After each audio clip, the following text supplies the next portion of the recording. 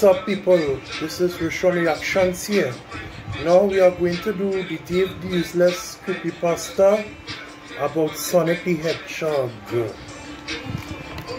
And this now.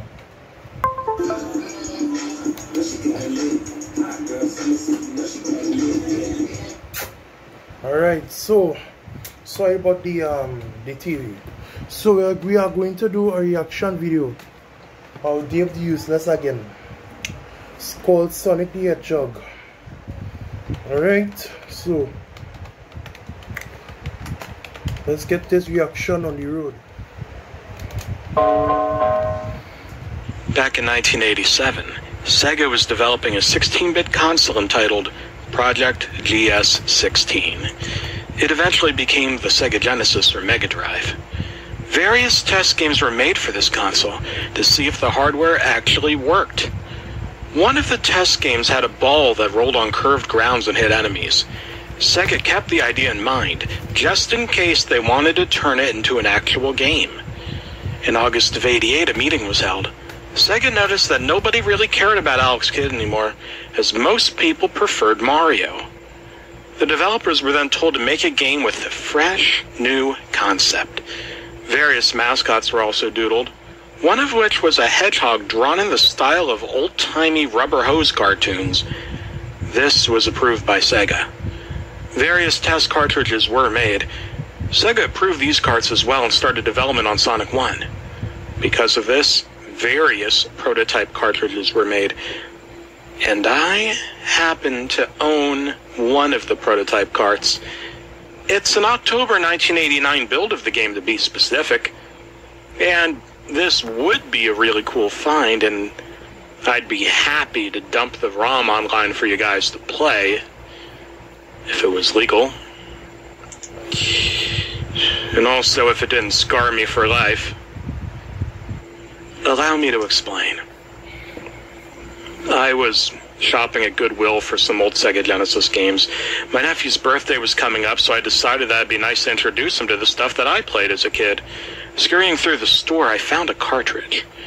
The cart had the label scratched off, but the store label said it was Sonic 1.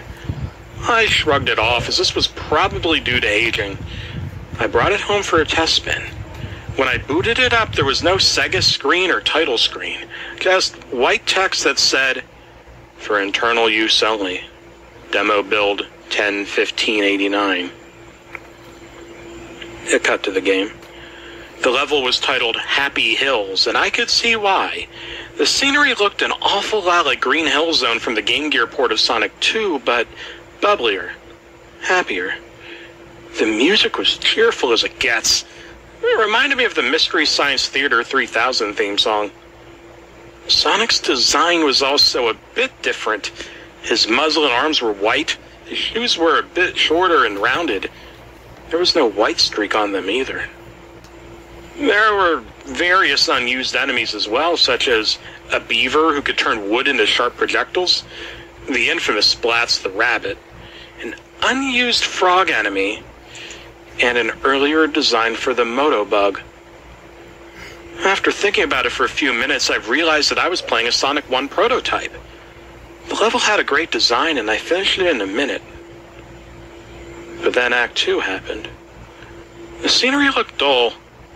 The plants and trees were dying and starting to droop. The grass was now gray.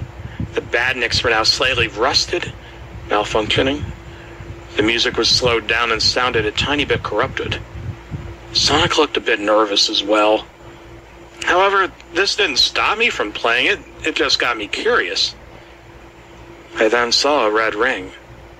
Having no idea what it did, I jumped and I got it. It teleported me to Act 3, and that was the worst one of them all. The scenery was twisted, distorted.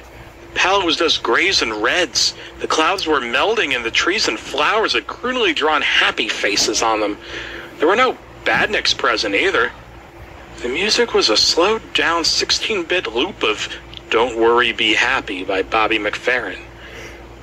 Sonic looked absolutely terrified. He was shaking, and I swear to God I could see a single tear come out of his eyes. But I had to be brave. I walked and saw such messages as, be happy, think happy thoughts, smile, and isn't it great to be happy? After a minute, the music started slowly speeding up, and the background did a weird warping effect like the water in Labyrinth Zone. This went on for at least 5 minutes. And then Sonic just stood there. The music came to an abrupt halt. Sonic slowly started walking towards some spikes. He then jumped into them, and a loud scream played. And the game then reset. After a few minutes of trying to understand all of this, all I could think was, what the hell did I just play? Was this some kind of weird, sick developer joke? Was Sonic originally targeted to adults?